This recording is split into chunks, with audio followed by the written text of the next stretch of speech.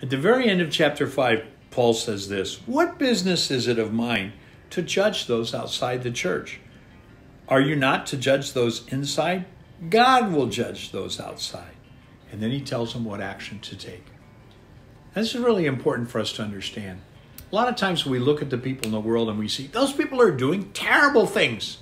And we talk about people having different ideologies or different religious philosophies or things like that.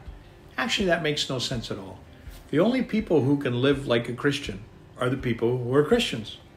The only people who can live the way God wants them to are the people who belong to God. And what Paul is saying is that's the attitude we need to have. Let's not look at all the murderers on the outside. Let's look at all the people in the church who maybe murder each other by their speech. Let's not look at all the robbers on the outside. Let's look at all the people in the church who don't do the things for other people they should. Let's not look at all of the people who attack and batter people.